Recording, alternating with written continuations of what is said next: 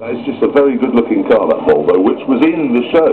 It was. I mean, it doesn't really exist because you can't buy one for real. No, or you can't buy the Subaru. No. Or any of the cars you've told us about this week. Yes, I know. I didn't waste everybody's time. But I suppose really the biggest news of the show was James's death. Oh, God, yeah.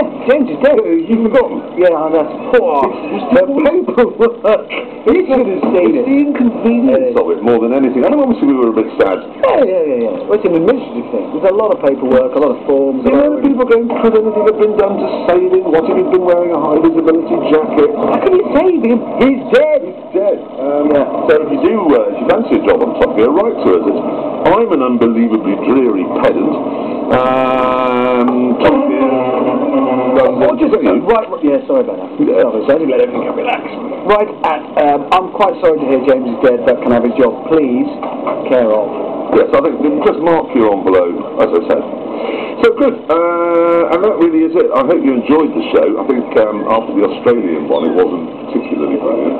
The Australian one. He's not that dead, obviously he has got a bit of since dying. No, yes, nothing to see there. He's about to be dead under that focus, looking at a blender under it, and it's terrible. No,